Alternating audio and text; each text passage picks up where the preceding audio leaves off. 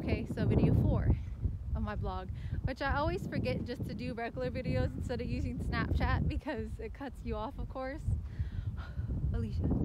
But yeah, like I was saying, whooping cough done today. Woo! Kind of hurts. Definitely feels like you got punched in the arm. Because now it's been like I haven't been like an hour or two now since I've been to the doctor. Thank goodness my second mama took me, Angel.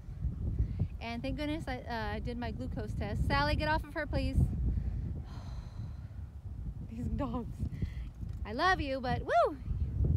You're such a stinker sometimes. Go, go. I forgot to bring her ball outside again because I'm not even kidding. How rude. Okay, we're on a canal in the middle of the country and I had 2 balls to Sally out here because she loves playing ball out here. And somebody walking or whatever moved both balls, and obviously there's wind right now and obviously it's the country, so maybe critters or whatnot, but I had 1 ball next to a log like underneath that you can't get it to it unless you're like a human, and then I had another one, so you know 2 balls missing is a human moving them. So it's like, are you serious? How in the country? But lately there's been like joggers and stuff out here, but if it's one of them, I'm seriously gonna be like, leave the balls alone. I understand if you have dogs, buy your own balls. So either I'm gonna have to carry the ball every time I come out here, which for like the 4th time, I keep forgetting every time I come out here to bring her ball, because she loves chasing balls, and plus it's good for her to get exercise, especially being a German Shepherd, and it's good for her hips and everything. She's still young, thank goodness. She's 2 years old. But I'm like, it's going to be so difficult to either bring it in and out because I always forget, or try to leave another one again, but then I'm like, no, I'm going to put it. Because it's like, that's so dumb. How rude of a person. It's like, how is that possible? That's normal in the city, but in the country, it's like, really? In the middle of nowhere? What? But you wouldn't think that'd be a problem out here in the middle of the boondocks.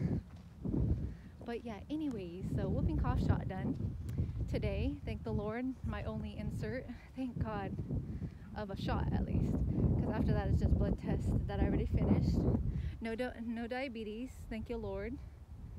While pregnant, and so far my measurements are good and he's healthy and his heartbeat's accurate. So my baby boy's doing good at 28 weeks. Mama loves her baby boy. My Ronnie Jr. is his name. But yeah, I'm waiting to meet him so I could give him a nickname, because I'm not going to say Rodney, because there's 3 Ronnies in the household. Dad, and my partner, Rodney, and now our baby. So, no. I'm going to wait to meet him, of course, because I'm like, I don't know if I want to call him like Baby Bear, RJ, because Ronnie Jr., I don't know, Baby Brown, because that's what I've been calling him since when I didn't know his gender. If it was a girl or boy, I was just calling them Baby Brown, because Brown's gonna be our last name. Well, it will be my last name soon once we marry and whatnot, which is down the road. And my plan is, when we do, either a church, a Catholic church in Modesto, but would have to take a course for a week, because I'd be like, I don't know if they won't let you though, because I was like, I was raised Christian, but my grandma was Catholic and she went to that church. That's why I love to get married there, and all my aunts and uncles did, and even my mom did. So, Sally, don't eat things. So I love to get married there. It's downtown Modesto. It's like almost where the Max buses are, downtown Modesto, and it's like a Catholic church a little bit, like 2 blocks over from the bus stop, where all the buses stop. So I'm like, oh, that'd be amazing, because all my family went there, and then they have amazing glass stained windows, and they have like displays of Jesus and Mary. But of course, being a Christian, I'm like, we don't pray to Mary. No offense to your religion if you're Catholic. Mary's mommy and Jesus is mommy, but we pray to God and Jesus and the Holy Spirit, being Christian. So yeah, if they don't let me, then I was thinking like a barn, because I seen somewhere that you can actually rent this one place. Super expensive though. That's the problem. Well, anywhere will be expensive, but like rent someone's barn. So like have it in the barn and then have a little party out there and be like, good. I think that'd be cute, because my plan is, of course, having a gorgeous, beautiful dress, just white and blue. I want to mix dark blue in it because I love dark blue. And awesome, I'm having a son, so it's even better. And like, I would love to carry him down the aisle. It's just something I love to do. And then, like, of course, hand them to my mommy once I'm down the aisles to say the vows and whatnot with my partner. I'm just saying later down the road. We haven't even, like, he hasn't even proposed or anything like that and whatnot, and we haven't thought about it fully, but I'm just saying that's the idea, future-wise, going to be. So yeah, that we are going to get married most likely, but you know, two, it's because, you know, if we do right now, then we'd have to pay out of pocket for like giving birth and everything like that, and financially and whatnot, and we can't afford that right now. So we just are married under God. That's what I did. So I'm like, so we won't go. So I won't go to hell because I'm Christian. So I'm like, so because, you know, we did things and had a baby, obviously. So yeah. So I'm just like, well, we're married under God because my oath to you is I love you and you love me. So we're married under Him, but not just legally yet, because legally we don't have $1 million. So because then we'd have to pay for everything ourselves, and I'm like, no, I got to stay on my insurance right now and whatnot because the government pays that, at least for right now. If you're not a millionaire, billionaire, you got to do what you got to do. You got to do what's best for the baby too. And I'm like, that's best for the baby, so we can afford him diapers, because he's gonna need a lot of diapers. But yeah, so anyways, after that, yeah, future goals of legitimately getting married, but we already promised to each other pretty much and whatnot. But obviously, like, well, duh. Yeah. But yeah, my whooping cough shot arm hurts a little dash. Walking my babies, doing my blog video, of course, and look, I love that tractor so much. It's so cute. I love seeing that. It's my favorite thing in the country, and the cows across the street, which I'm always walking across the street, and people are probably wondering, like, why don't you just walk on Ronnie's land instead? Because there's 2 vicious pit bulls that live on the property, which is not supposed to be there, but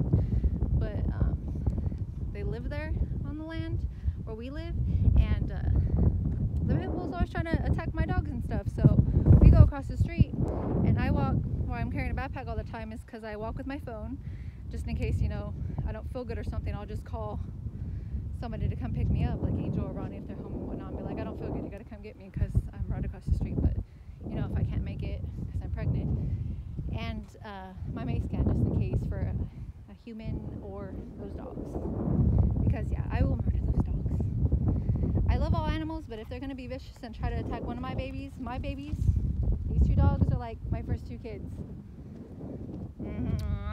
It's like, I love other people's dogs, but if your dog's vicious, they're gonna try to attack mine, rip their neck or something, I'm like, I'm sorry, but I'm gonna have to kill your dog. We're gonna have to blind it. It's like, that's not my fault. It's like, I think it lasts for like 15 minutes, so I'm like, he might get his eyesight back, he might not. But I'm like, oh, that's your fault. You should teach your dogs not to run up to other dogs and attack them and bite them and try to kill them. You should, as an owner, you should know that. My dogs don't try to attack and kill people. They just will bark at you because they don't know who you are. So they try to protect me and keep me safe, but that's a good dog. That'd be dumb if they wanted to go to everybody. I'd be like, they're not keeping me safe. Yeah, so they won't bite necessarily, of course, but they are just protecting me. So though, if they bark at you and whatnot, it's like, well, they, number one, most likely if they don't know you, they don't know who you are. They don't know if I'm safe or not. So I hate when people say that too. They're just like, will your dogs bark? Or like, will they attack you? It's like, probably. They don't know who you are. You're a stranger. Like, that's a dumb question to ask. They don't know. They're not vicious. That's the thing. So it's like, no, they're not vicious. No, they will not eat your child, of course. But I'm like, at the same time, well, Snow White's friendly. That's something I think about her sometimes. Thank goodness she barks at men though. But she's friendly with little kids and old people. So I'm like, well, see, that's good. Sally, she barks at everybody, but that's great because, you know, she's a German Shepherd, and I want her to be like that because it's keeping me safe and the baby safe later when we do walks and we're out and about. So yeah, I think that's like the safe way to be. But like, they'll listen to me when I tell them no and whatnot, of course. So they won't jump and attack and rip people's arms off. It's like, duh. They would just be cautious of you. Sally like stares at people too. She'd be like, I don't know you. You stay away from me. Which is great. That's what a guardian guard dog's supposed to do. That's why I mostly got them too. They're my guard dogs and my babies. But yeah, walking out here.